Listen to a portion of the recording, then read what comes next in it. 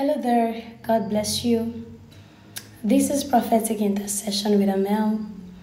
Always an honor to have you here. Thank you so much to everyone that has stopped by. God bless you.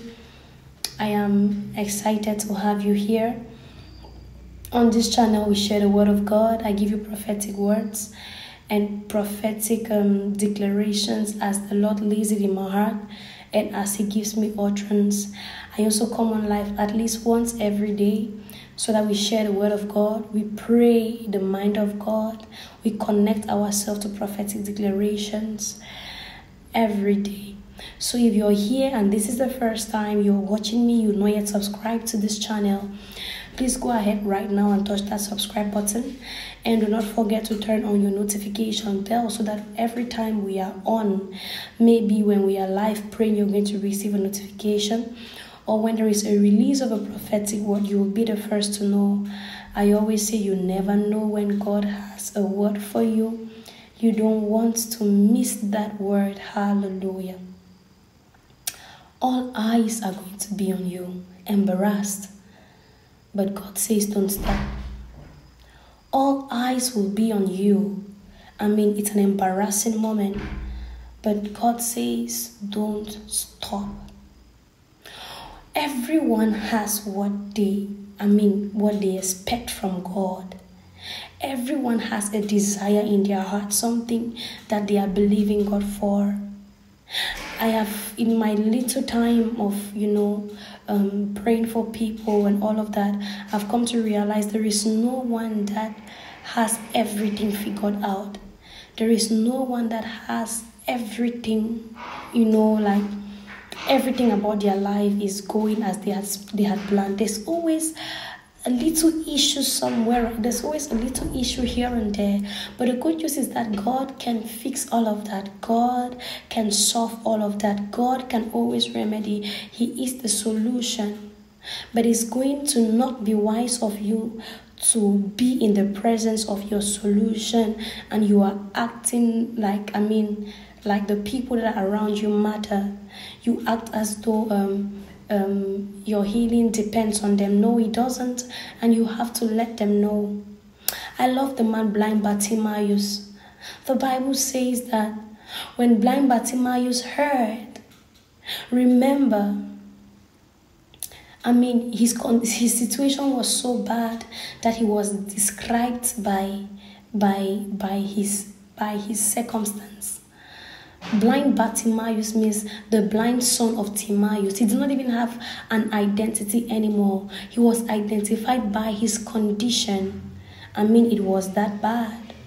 And when he heard that Jesus was passing, he started screaming, "Jesus, Son of David, have mercy on me. Jesus, Son of David, have mercy on me." And the people that were, maybe they were around him, they hushed him and they said, "Stay quiet." They were embarrassed. There's a time when you cause a nuisance and the people that are around you, they are embarrassed on your behalf. They are like, "Can you stop noise? You're embarrassing yourself." They are looking at you like you're causing a nuisance, And the more they tried to hush him, the louder he cried, "Jesus, Son of David, have mercy upon me." And when Jesus turned back and okay, what's happening? Someone is calling out to me. Someone needs my attention. And he turned and asked, "What do you want? That I might receive my sight?" And guess what? Jesus prayed for him and he received his sight. One thing I learned from the story of blind Bartimaeus is that you do not have to be quiet when you are in the presence of your helper. If people care, whether they are trying to hush you or they are feeling embarrassed about how you behave, that is their business. That is why when I'm in church and it's time for praise, I don't care who is dancing or who is not dancing. I dance as though I am there only with God alone. You might think I'm embarrassing myself. You might think I'm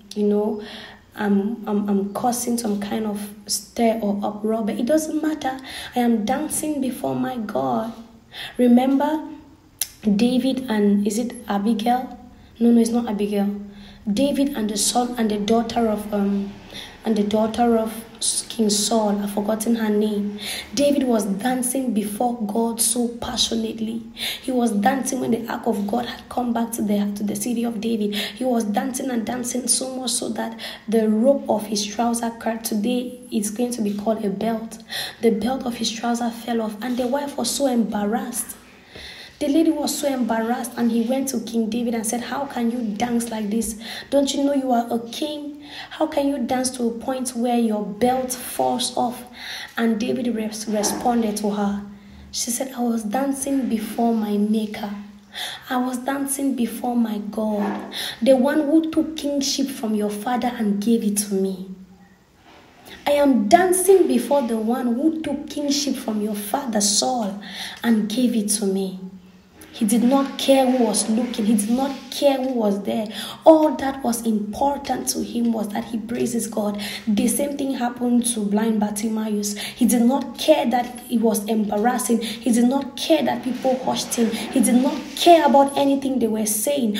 All that was important was that he gets his healing. And eventually he did. So it is not important. Do not let what people think stop you from getting your blessings. Do not let what people think stop you from. Everyone has what they need from God. Everyone has what they need from God. And it is your degree of faith and degree of push that will determine what you're able to get. The woman with the issue of blood. In her own case, she did not even think she needed Jesus to pray for her. She told herself, "If I can only touch the hem of his garment, I'm going to get my healing." And so it did not matter who was trying to stop her from touching the hem of Jesus' garment. It did not matter. She had a goal, and her goal was to reach out to Jesus and touch the hem of his garment.